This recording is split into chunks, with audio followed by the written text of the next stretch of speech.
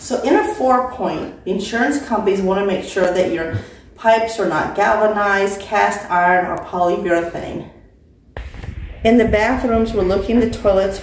We're going to wiggle the toilet, make sure it's not loose, and that when I flush, no water is coming out the bottom. In the shower, we're looking to see that none of the tiles are cracked and there's no grout missing. So one of the things in question is, do I see any visible leaks? So I'll take my flashlight and I'll run it around, especially where the valleys and hips are, and I'm looking for any signs of leaks or a repair. Another thing I'll do is when I come into a house, I'll take my hand and I'll rub the wall. If powder comes off, that lets me know that the house has not been recently painted, and they probably should budget to start painting interior. If it comes out nice, smooth, and shiny, that could be indication that they've recently painted, and this could hide defects. So one of the questions they ask on the 4-point is what kind of plumbing is inside the house. They don't want to see galvanized, cast iron, or the gray polyurethane. So another thing I have to do on a 4-point is I have to run all the appliances to make sure that they're working and they're not leaking. Another thing in the 4-point is they want to make sure that the wash machine and the dryer are working and that are properly installed. And another thing I want to do is on the back here, I'm going to suggest that you have these type of metal braided hoses, not the black ones, because the black ones get a weak spot in them, just like a tire, and they can get a bubble and blow. So this is the braided metal hoses. Okay, on the water heater, we're going to take a picture of the water heater from top to bottom. We're going to look at this down here on the bottom and look so we have a water pan. The whole idea of this pan is if this pipe here, which has a pressure relief valve, goes down to the back and lands in here. So if ever it has to flip up and expose water, it will go down there and you'll see it before it becomes a big problem. The other thing we're going to test up here is called the expansion tank. It should have a solid sound here and a tinny sound. Solid, tinny. That's what we want. If it's solid and solid, it means that this is full of water. There's a diaphragm in there, which is kind of like a flexible frisbee. And if it breaks or gets old, it fills up with water, then this would have to be replaced. But this is what we want to hear. Solid, tinny. Alright. Now this is not part of the 4-point, but definitely home maintenance. If you read your owner's manual, it will tell you at least once a year, you're going to put a garden hose on here.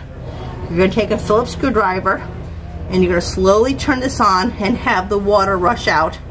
And you're going to run it for about 10-15 minutes, shut it off, wait 10-15 minutes for this thing to fill back up, and you're going to dump this again. Now I recommend before you turn this on, you turn off the heating element, the circuit breaker to the hot water heater, because we don't want this running with empty water. Also on your garden hose at the other end, take like a knee-high or pantyhose, put it on the end and wrap some rubber bands around. That way whatever's coming out, you'll be able to see what's coming up and it'll be a lot easier to clean. So once a year, you put a garden hose on here, turn off the heating element, which is a circuit breaker. You're going to turn this with a pair of pliers, turn it on, let it run about 10 minutes, wait 10 minutes, let it fill up. Run it. You're going to do it 3 times, and that could double the life of your water heater.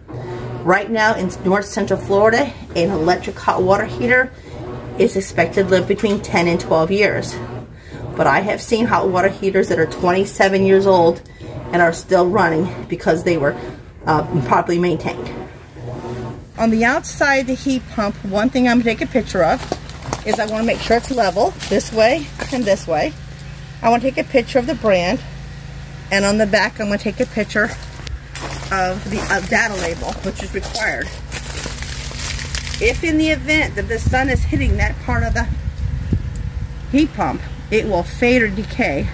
The next thing I'm looking at is going to make sure that each corner has these metal strap down brackets. And then I'm going to try to wiggle the unit to make sure that it's secure. So this is called the condensate line, which is basically a fancy word for exit of the water coming out of your air handler, because especially in the summertime it sweats.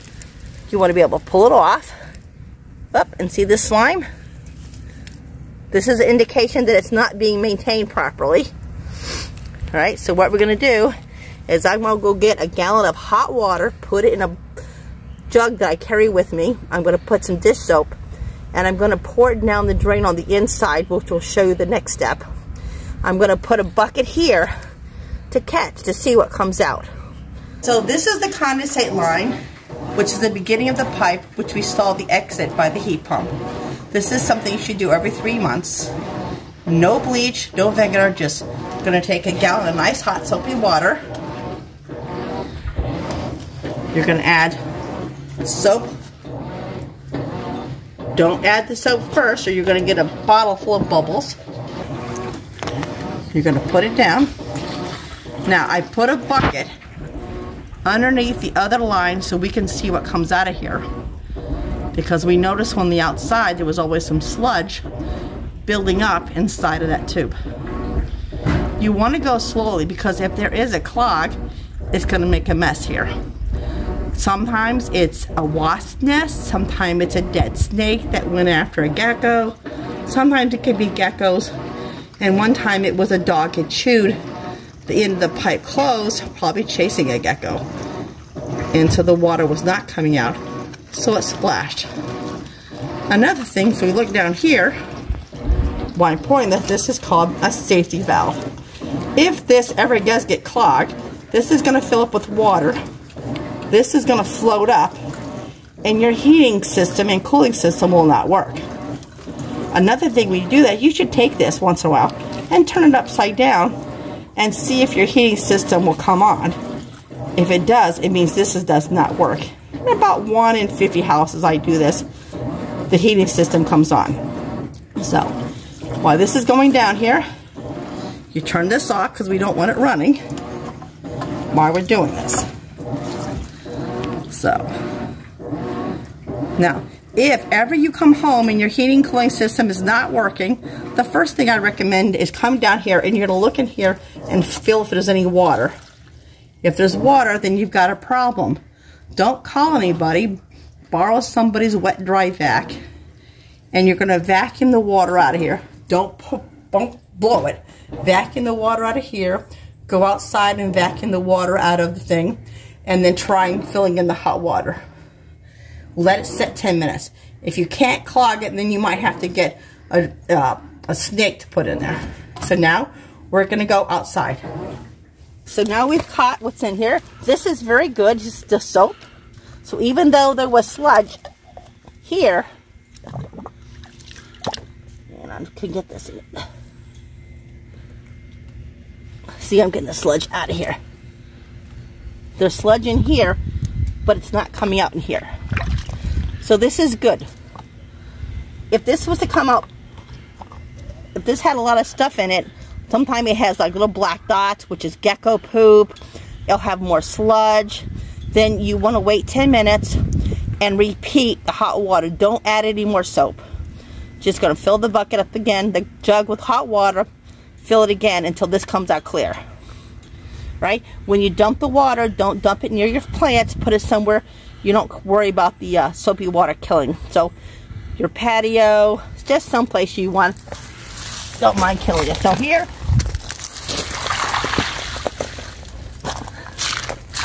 but don't pour the soapy water out near your plants.